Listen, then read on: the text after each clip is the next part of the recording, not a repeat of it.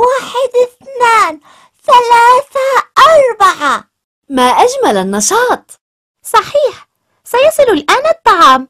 نحن جاهزات لعملية الهضم. رائع! لقد وصلنا إلى الأمعاء! أخيراً وصلنا. هذا هو المكان الذي حدثتكما عنه. ما هذا؟ إنها جراثيم! أجل، إنها جراثيم. لابد أن هذا الطفل قد تناول طعاما ملوثا أو أكل دون أن يغسل يديه. ما العمل الآن؟ ماذا سيحل به؟ أيتها الجراثيم النشيطة، أحسنتن أحسنتن!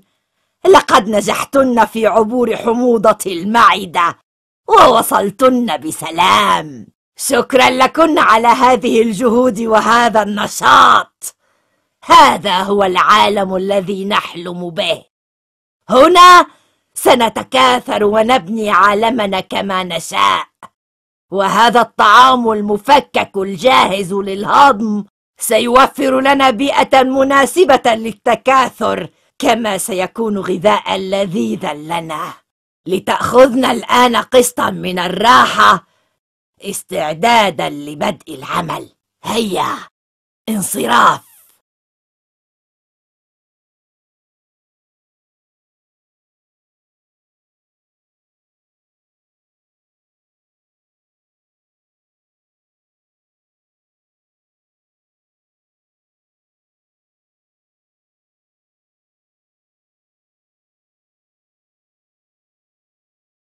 يا إلهي، إنني خائفة.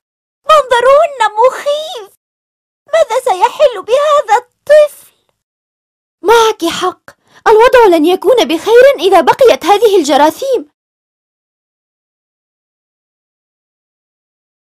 صباح الخير، صباح الهمة والنشاط، صباح السعادة والفرح، صباح الخير والعمل. هيا أنت هناك، استيقظي. هيا يا عزيزتي، لدينا عمل طويل ومهمات كثيرة. هيا، آن لنا أن نتكاثر ونبدأ ببناء مساكننا الجديدة. هيا. يا لسعادتي، حقا هذا مكان رائع، بل إنه أفضل مكان للاستقرار. صحيح ما تقولين، فأمعاء هذا الطفل أفضل لنا من التجوال من مكان إلى آخر بين قوائم الذباب وفي سلات المهملات وفي التراب والأماكن المليئة بالأوساخ والقمامة. أيتها الجراثيم، الفرقة ألف ستتجه إلى هذا المكان من الأمعاء وتبني مسكنا متماسكا، والفرقة باء ستتجه إلى هذا المكان، وهنا ستلتقي بالفرقة جيم وتتعاون معها على بناء مسكن كبير يشمل الناحية الملتفة من هذا المكان. أما الفرقة دال فستكون مسؤولة عن بناء مسكن لنا هنا. ولكن هناك أمر هام، فعمليات البناء لن تكون ممكنة بهذه الأعداد القليلة، لذا علينا وخلال مدة وجيزة أن نتكاثر. مفهوم؟ مفهوم. ولقد أعددت لكن مفاجأة. مفاجأة؟ رجاءً أخبرينا. حسناً، 1 2 3. واو، رائع! ما أجملها. هذه صورة حقيقية وليست خيالية. إنها صورة العالم الذي سنعيش فيه إن نفذتن التعليمات وتقيدتن بخطة العمل. فهل أنتن جاهزات؟ أجل، نحن جاهزات.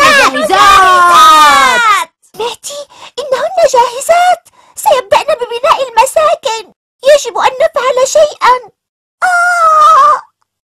صحيح، ولكن ربما استطاع غشاء الأمعاء المخاطي فعل شيء ما.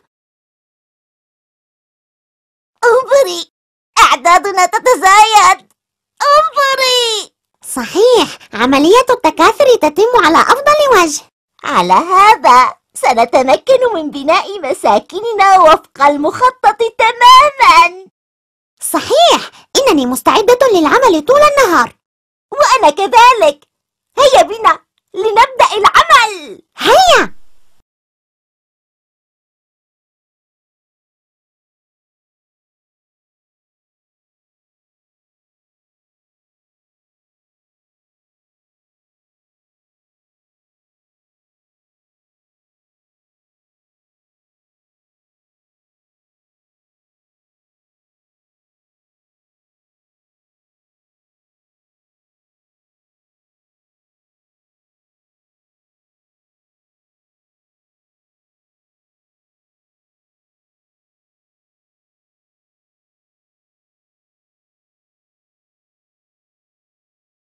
ما هذا؟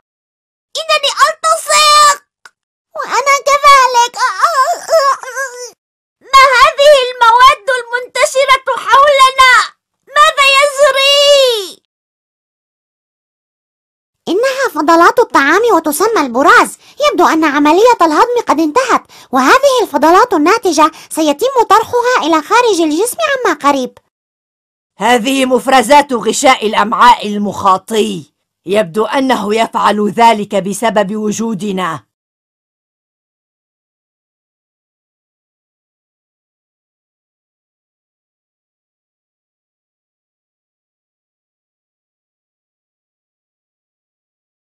إنني متعبة.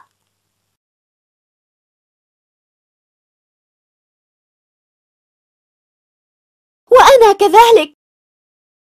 لقد تناقصت قدرتنا على امتصاص الماء، وعلى هذه الحال فالماء سيجعل البراز سائلا. صحيح، وهذا يعني أن الطفل سيصاب بالإسهال. كما توقعت تماما، أصيب الطفل بالإسهال. أجل، الوضع سيء للغاية، وخاصة إذا استمرت حالة الإسهال وطالت مدتها. وماذا يمكن أن يحدث؟ للإسهال أضرار عديدة، فهو يجعل جسم الطفل يفقد السوائل والأملاح، وإذا طالت مدته يمكن أن يؤدي إلى الجفاف، وفي بعض الأحيان قد يسبب الموت. ماذا؟ الموت؟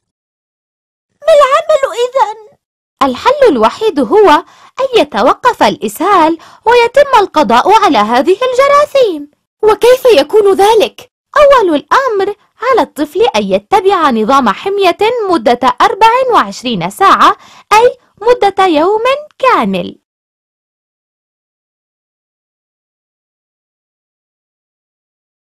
فلا يأكل ما يشاء، بل يتناول طعاما مخصوصا كالرز المسلوق والمعكرونة والبطاطا المسلوقة والجزر المسلوق، وأهم ما في الأمر أن يعوض جسمه السوائل الكثيرة التي فقدها، وذلك بشرب كميات كبيرة من الماء.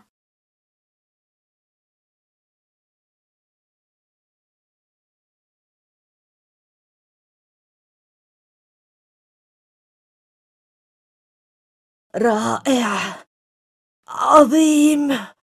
علينا أن نضاعف عددنا ونتكاثر. يا إلهي، بالرغم من الحمية التي قام بها الطفل، إلا أن الوضع ما زال سيئا للغاية. حالة الإسهال لا تزال مستمرة، والجراثيم تتزايد وتتكاثر. ما العمل؟ لابد أن نعلم جيش الدفاع عن الجسم. جيش الدفاع؟ أجل، إنها كريات الدم البيضاء. الحمد لله، ها قد وصل جيش الدفاع. الحمد لله. نداء عاجل إلى كريات الدم البيضاء، إلى كريات الدم البيضاء، لتتجمعن بسرعة. هيا هيا.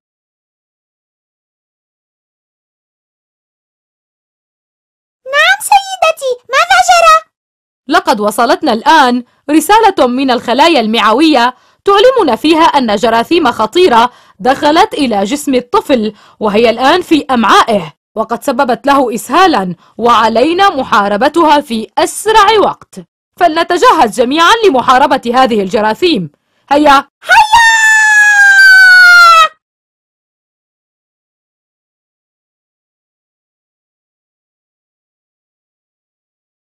الحمد لله، ها قد وصل جيش الدفاع.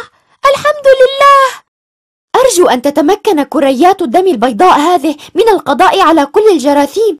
أعتقد أنها ستستطيع. ألا ترين أعدادها الكبيرة؟ أجل، أعدادها كبيرة، وهذا سيسبب للطفل ارتفاعا في درجة الحرارة. ماذا؟ ارتفاع في درجة الحرارة؟ ارتفاع الحرارة هذا سيجعل الطبيب يتأكد من وجود التهاب في الأمعاء، وعندها سيعطي الطفل الدواء المناسب المضاد لهذه الجراثيم، وهذا الدواء سيكون مبيدا قويا لها إن شاء الله. كريات الدم البيضاء، استعداد، هجوم!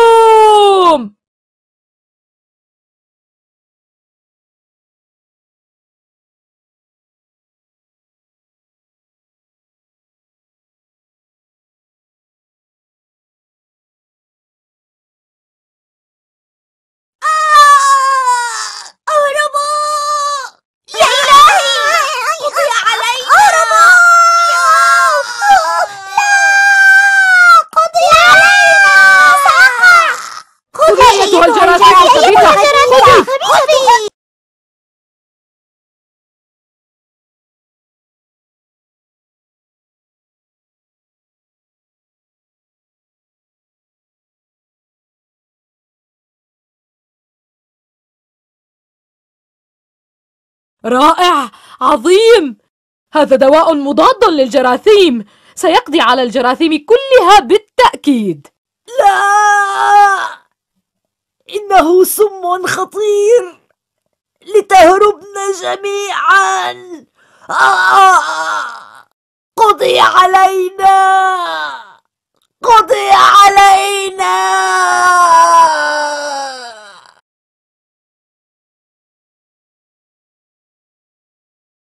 الحمد لله، لقد تمت إبادة هذه الجراثيم الخبيثة. الحمد لله. أجل، فالحمية وجيش الدفاع من الكريات البيضاء بالإضافة إلى الدواء الذي وصفه الطبيب، كل ذلك كان له فائدة كبيرة. الحمد لله. هل تعلمين أن قطعة الحلوى الملوثة التي تناولها الطفل كانت لذيذة جدا؟ ماذا؟ لذيذة جدا؟ وهل تعلمين أنها كانت لذيذة أكثر لو كانت نظيفة وغير معرضة للذباب والجراثيم؟